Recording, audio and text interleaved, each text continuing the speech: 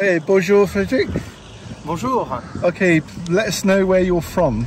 Well, I'm French, and I came for the British Museum Heritage here with my Jaguar, an XJ coupe from 1976, because this year we are celebrating the 50th anniversary of the coupe, and I drove 800 kilometers overnight just to come and be here with my friends, with those two XJ.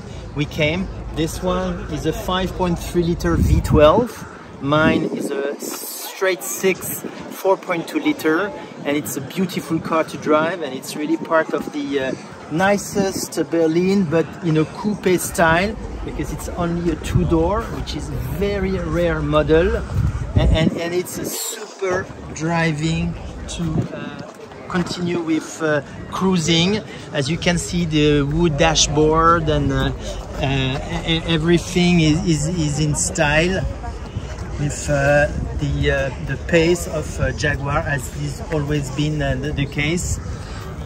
And Frederick, what colour would you class the colour of the car? So this one is a dark blue. It's a dark blue, very well known. There are also the squadron blue, which is a bit lighter, but this one is a dark blue, and it fits very well with the vinyl roof, which is something which is very rare, but it was done only for the coupe.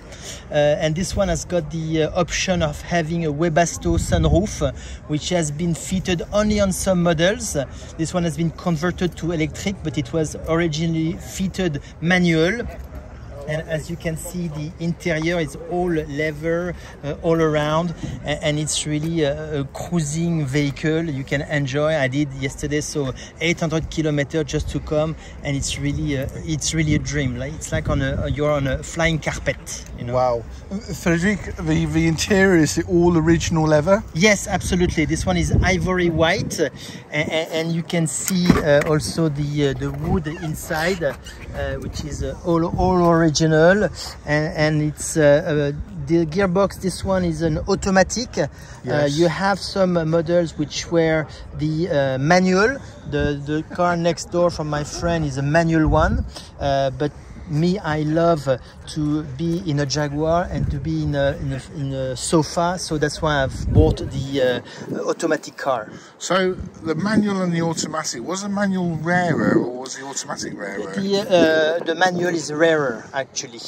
So how many did they make of this car, do you know? In total, Jaguar built only 10,000 XJ coupe. Only 10,000, and probably on the left-hand side, like this one, very few, probably 2,000 at that time, which means there are a few hundreds left around the world only being driven at the moment. Incredible. So it's really a piece of art and a piece of history, and that's why being here today for the 50th anniversary makes a difference, to show the heritage and that those cars are still worth it.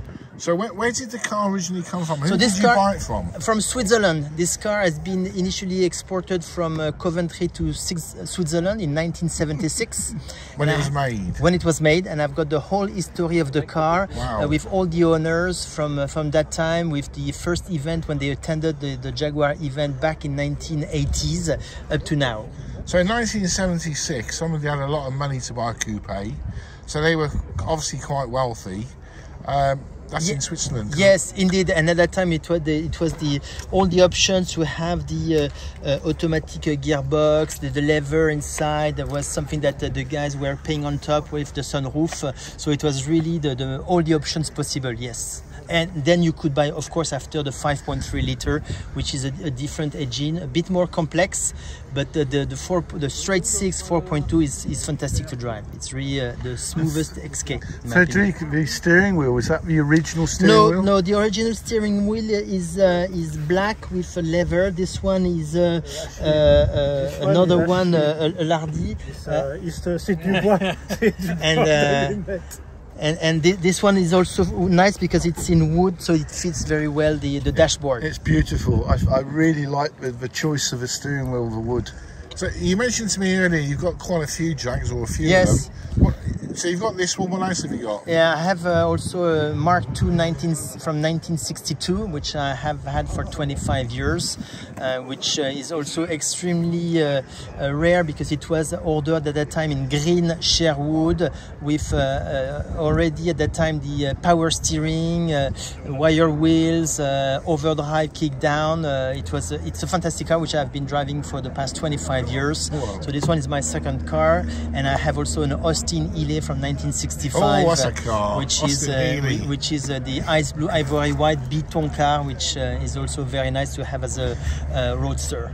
So Frederick, just tell viewers, how do you store the car? Is it in a warehouse or a garage? I have some. I'm renting some private boxes in Paris because you can't leave it in the road or an open parking, because unfortunately it would not be safe, and unfortunately it could be damaged very easily. And I think also by storing it in a storage box, you don't get the sun damage, the Correct. ultraviolet light on the paint and the leather, and that's why it's in pristine condition as we're looking at it. Absolutely true, because it's been well cared for. Then you can keep it much longer, and if you have a good owner, then you have a car that will last much longer. Frederick, can we just talk about the wheels and the brakes? Yes. What tyres do you prefer putting on the car? Well, this car is equipped with a disc brake all around, and you have different types of tires. Normally the original tires is the Pirelli P2000, I think, fitted on this car, which works very well. Mine, I have had to change them because they were a bit old. It's not always easy to find those Pirelli, but you can find some tires now quite easily on those XJ as well. And you find the braking, is it very, very confident? Well, it's a good brake, but you need to know that for all classic cars you need to take more distance. You have to be very more careful with the guy in front of you, because you don't absolutely stop at the same pace. So it's driving with care that makes a difference. And Frederick, I imagine you have a lot of people taking photographs of your car while you were driving it. It's ending funny because it's really an eye catcher, and people look at it and say, oh, very nice. So yes, it's true.